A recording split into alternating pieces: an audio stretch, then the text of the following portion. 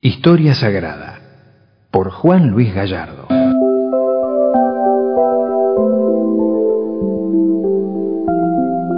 El Nacimiento. César Augusto gobernaba el Imperio Romano y ordenó que todos sus habitantes fueran a empadronarse en la ciudad de donde provenían sus familias. María y José descendían del rey David y les correspondía empadronarse en Belén, la ciudad de su estirpe. Allá fueron los dos a cumplir con la ley, aunque el hijo que esperaba María Santísima podía nacer en cualquier momento. San José iría a pie y María en un burro, peludo y de poca alzada, con tranco parejo. Llegados a Belén, se encontraron con que no había lugar para ellos en la fonda.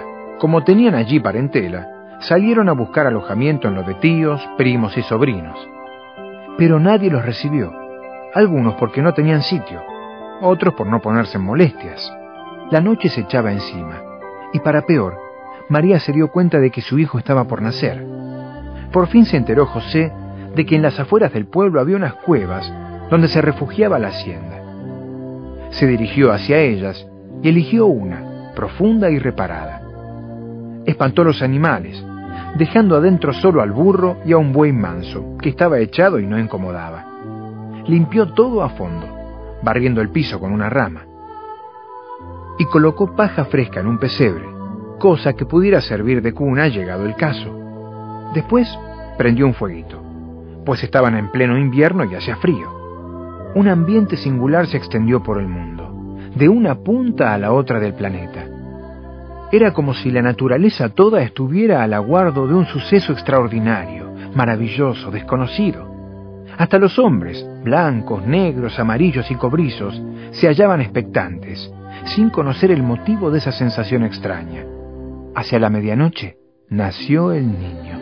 La expectativa se transformó en alegría inmensa. Dios hecho hombre había bajado a la tierra. El Salvador prometido iniciaba su obra redentora, aunque eran muy pocos los que se enteraron de eso. María tomó al niño, lo envolvió en pañales y lo puso en el pesebre, sobre la paja fresca preparada por José.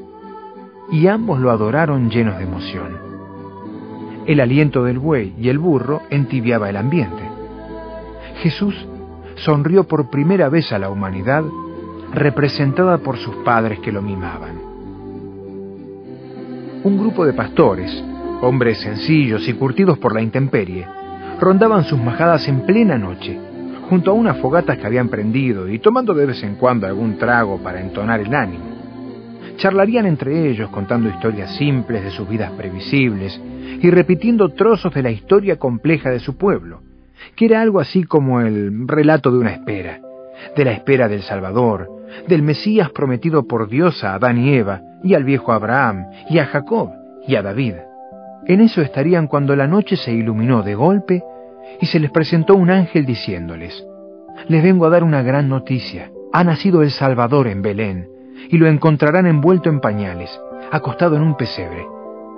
Enseguida un ejército de ángeles llenó el cielo y con voces que daba gusto oír cantaban: «Gloria a Dios en las alturas, y en la tierra paz a los hombres de buena voluntad». Los pastores marcharon a Belén, hallaron la cueva y en ella a Jesús chiquito, a María su madre y a San José. Adoraron al niño y le dieron los pocos regalos que podían ofrecerle: algún jarro con leche de cabra, tal vez un panal de miel, acaso un vellón de lana muy blanca, y sus corazones de hombres rectos, llenos de buena voluntad.